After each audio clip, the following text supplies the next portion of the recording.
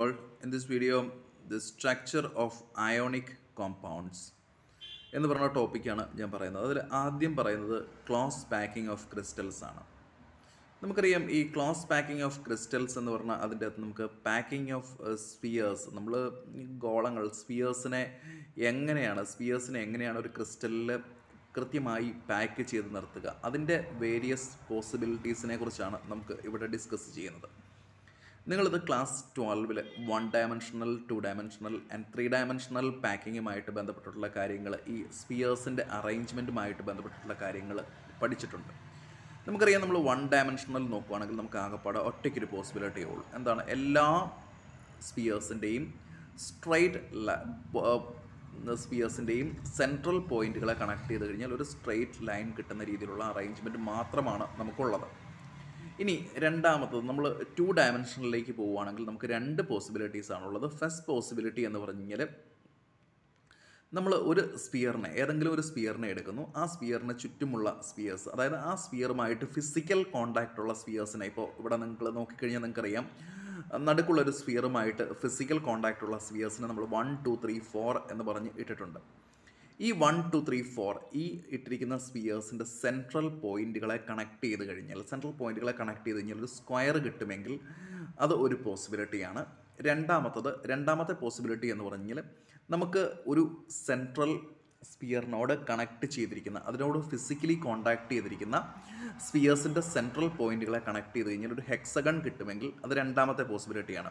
അതായത് ആദ്യത്തെ കേസ്, അതായത് നമ്മൾ സെൻട്രൽ പോയിൻറ്റുകളെ അറേഞ്ച് ചെയ്യുമ്പോൾ നമുക്ക് സ്ക്വയർ കിട്ടുന്ന സംഭവങ്ങളെ ഇത് 2D അറേഞ്ച്മെൻ്റ് ആണ് ഞാനിപ്പോൾ ഈ പറയുന്നത്, അതിനെ സ്ക്വയർ ക്ലോസ് പാക്കിംഗ് എന്നും രണ്ടാമത്തതിനെ ഹെക്സഗണൽ ക്ലോസ് പാക്കിംഗ് എന്നും പറയും. ഇനി അതിനുശേഷം നമ്മൾ ഈ ഒരു സംഭവത്തിൻ്റെ, അതായത് ഈ ഒരു സംഭവത്തിന് മുകളിൽ ഒരു അഡീഷണൽ ലെയർ, അതായത് നമുക്ക് 2 ഡയമെൻഷനിൽ 3 ഡയമെൻഷനിലാക്കാൻ എന്താ ചെയ്യേണ്ടത്? അതിൻ്റെ മുകളിൽ ആറ്റങ്ങൾ അറേഞ്ച് ചെയ്യുകയാണ് വേണ്ടത്. ഇനി ഈ ആറ്റങ്ങൾ അറേഞ്ച് ചെയ്യുന്ന രീതി നമുക്ക് 2 പോസിബിലിറ്റീസ് ആണ് ഉള്ളത്. നമുക്ക് 2 പോസിബിലിറ്റി ആണ് ഉള്ളതെന്ന് പറഞ്ഞാൽ, ഒന്നാമത്തത് ഇതാണ്, എ എന്ന് പറഞ്ഞാൽ ക്ലോസ് പാക്ഡ് ലെയറും, രണ്ടാമത്തത് ഫോർമേഷൻ ഓഫ് സെക്കൻഡ് ലെയർ. നമ്മൾ അതിൻ്റെ അകത്ത് നമ്മൾ നോക്കിക്കഴിയുമ്പോൾ നമുക്ക് മനസ്സിലാകുന്ന ഒരു കാര്യം എന്ന് പറഞ്ഞാൽ, നമ്മൾ ഫസ്റ്റ് ലെയർ നമ്മൾ വെച്ചതിന് ശേഷം അതിൻ്റെ മുകളിലേക്ക് സെക്കൻഡ് ലെയർ വെക്കുന്ന രീതി അനുസരിച്ചാണ് നമ്മുടെ ഈ ക്ലോസ് പാക്കിങ്സ് വരുന്നത്.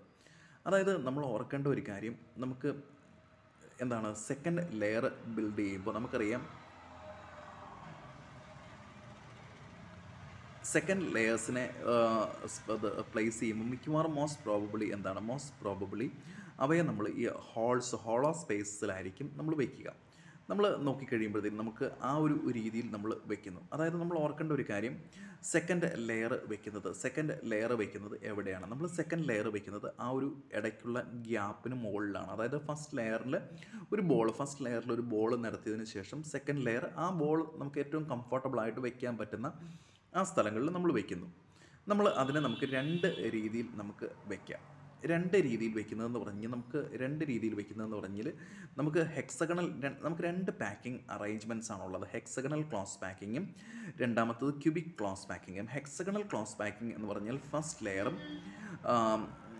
ലെയറും തേർഡ് ലെയറും സെയിം ആയിരിക്കും. പക്ഷേ ക്യൂബിക് ക്ലോസ് പാക്കിങ്ങിൽ ഫസ്റ്റ് ലെയറും സെക്കൻഡ് ലെയറും തേർഡ് ലെയറും എൻറ്റയർലി ഡിഫറെൻ്റ് ആയിരിക്കും. അതായത് ഹെക്സഗണൽ ക്ലോസ് പാക്കിങ്ങും ക്യൂബിക് ക്ലോസ് പാക്കിങ്ങും തമ്മിലുള്ള മെയിൻ ഡിഫറൻസ് എന്ന് പറഞ്ഞാൽ, hexagonal close പാക്കിങ്ങിൽ A B arrangement ആണെങ്കിൽ cubic close പാക്കിങ്ങിൽ A B C arrangement ആയിരിക്കും.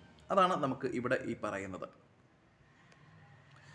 ഇവിടെ പറയുന്നത് ഇതാണ്. The third layer of the sphere may be placed in ഹോളോസ് എന്ന് പറഞ്ഞാൽ പ്രത്യേകിച്ചൊന്നും ഇല്ലാത്ത സ്ഥലത്തിനെയാണ് നമ്മൾ ഹോളോസ് എന്ന് പറയുക, ഓഫ് ദ സെക്കൻഡ് ലെയേഴ്സ്.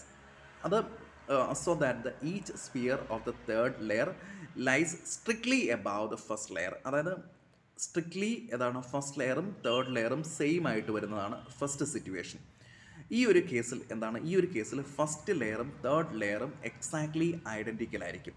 ഈ അറേഞ്ച്മെൻറ്റിനെ നമ്മൾ എന്താണ് വിളിക്കുക? ഈ അറേഞ്ച്മെൻറ്റ് നമ്മൾ എ ബി അറേഞ്ച്മെൻറ്റ് അല്ലെങ്കിൽ ABA arrangement of packing spheres എന്നാണ് നമ്മൾ വിളിക്കുക. അതായത് നമ്മൾ ഓർക്കേണ്ട ഒരു കാര്യം, ABA അറേഞ്ച്മെൻറ്റിൽ ഫസ്റ്റ് ലെയറും തേർഡ് ലെയറിൻ്റെയും അറേഞ്ച്മെൻറ്റ് സെയിം ആയിരിക്കും.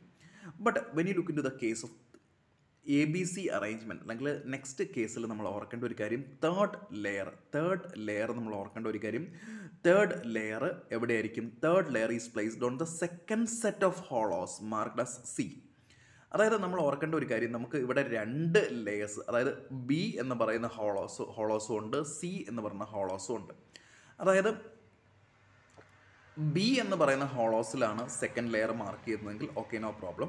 ബട്ട് ഇവിടെ ഈ കേസിൽ വരുമ്പോഴത്തേക്കിന് എന്താണ്?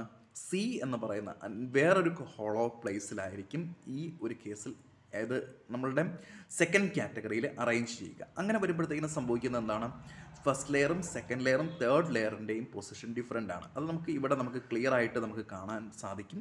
അതായത് ഫസ്റ്റ് ലെയറിൻ്റെ നമ്മൾ നോക്കുക, 10 ഈ ഒന്നാമത്തെ കേസിൽ 10, 11, 12ഉം 1, 2, 3യും ഒരേ രീതിയിലാണ് ഇരിക്കുന്നത്. പക്ഷേ രണ്ടാമത്തെ കേസിൽ 10, 11, 12ഉം 1, 2, 3യും വേറെ രീതിയിലാണ് ഇരിക്കുന്നത്. അതായത് നമ്മൾ ഓർക്കേണ്ട ഒരു കാര്യം, അതായത് ഫസ്റ്റ് സ്റ്റേജിലും സെക്കൻഡ് സ്റ്റേജിലും സെയിം ആണ്, പക്ഷേ സെക്കൻഡ്സ് രണ്ടും സെയിം ആണ്. But when you look at the case of third stage, അവിടെ ആ ആറ്റംസ് അറേഞ്ച് ചെയ്തിരിക്കുന്ന പൊസിഷൻ ഡിഫറൻ്റ് ആണ്. ഇതാണ് രണ്ടും തമ്മിലുള്ള വ്യത്യാസം. ഹെക്സഗണൽ ക്ലോസ് പാക്കിങ്ങും ക്യൂബിക് ക്ലോസ് പാക്കിങ്ങും തമ്മിലുള്ള വ്യത്യാസം. ഇനി അടുത്തത് ലിമിറ്റിംഗ് റേഡിയസ് റേഷ്യോ എന്ന് പറയുന്ന കൺസെപ്റ്റാണ്. ലിമിറ്റിംഗ് റേഡിയസ് റേഷ്യോ എന്ന് പറഞ്ഞ concept radius of anion divided by radius of cation divided by radius of anion എന്ന് പറയുന്ന ആ ഒരു വാല്യൂ, അതായത് ഒരു അയോണിക് കോമ്പൗണ്ടിലെ കാറ്റയോണിൻ്റെ റേഡിയസും ആനയോണിൻ്റെ റേഡിയസും തമ്മിലുള്ള ആ ഒരു റേഷ്യോ ആണ് ഇവിടെ നമ്മൾ പരിഗണിക്കുക. ഈ ലിമിറ്റിംഗ് റേഡിയസ് റേഷ്യോ വരുന്നതിനനുസരിച്ചാണ് നമ്മൾ ഒരു കാറ്റയോണിൻ്റെ കോർഡിനേഷൻ നമ്പർ എത്രയാണ് എന്ന് നമ്മൾ പറയുക. ഈ കോർഡിനേഷൻ നമ്പർ നമുക്കറിയാം, Zn2+ൻ്റെ റേഡിയസും സൾഫൈഡിൻ്റെ റേഡിയസും കൂടെ നമ്മൾ നോക്കുകയാണെങ്കിൽ 0.74 ഡിവൈഡഡ് ബൈ 0.4 ആണ്. അറ്റ് ദ സെയിം ടൈം സോഡിയത്തിൻ്റെയും ക്ലോറിൻ്റെയും ആണെങ്കിൽ ഇറ്റ് ഈസ് എത്രയാണ്? 0.95 divided by 1.81, that is equal to 0.52 ആണ്.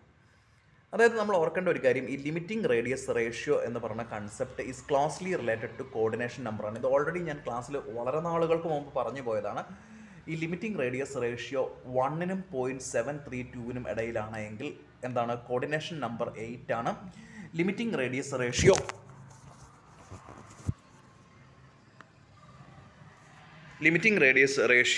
0.732നും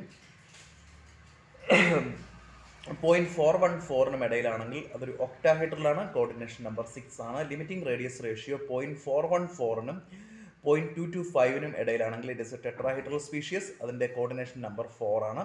ലിമിറ്റിംഗ് റേഡിയസ് റേഷ്യോ 0.225നും 0.155നും ഇടയിലാണെങ്കിൽ അതിൻ്റെ കോർഡിനേഷൻ നമ്പർ 3 ആണ്. അതായത് ട്രയാങ്കുലർ സ്പീഷ്യസ് ആണ്. ഇത്രയുമാണ് നമ്മളുടെ ലിമിറ്റിംഗ് റേഡിയസ് റേഷ്യോയുമായിട്ട് ബന്ധപ്പെട്ട. ലിമിറ്റിംഗ് റേഡിയസ് റേഷ്യോ എന്ന് പറഞ്ഞാൽ എന്താണ്? ലിമിറ്റിംഗ് റേഡിയസ് റേഷ്യോ എന്ന് പറഞ്ഞാൽ radius of cation divided by radius of anion ആണ് ലിമിറ്റിംഗ് റേഡിയസ് റേഷ്യോ. അതുമായിട്ട് ബന്ധപ്പെട്ട് നമ്മൾ ശ്രദ്ധിക്കേണ്ട ഡേറ്റയാണ് ഈ കാണുന്നത്. ഓക്കെ, ഇനി നമ്മൾ ഓരോ അയോൺസിൻ്റെയും നെക്സ്റ്റ് വീഡിയോ മുതൽ ഞാൻ ഓരോ അയോണിക് കോമ്പൗണ്ട്സിൻ്റെയും സ്ട്രക്ചറുമായിട്ട് ബന്ധപ്പെട്ട അവയുടെ സ്ട്രക്ചറുമായിട്ട് ബന്ധപ്പെട്ട ഡിസ്കഷനാണ് നെക്സ്റ്റ് വീഡിയോ മുതൽ ഞാൻ പറയുന്നത്.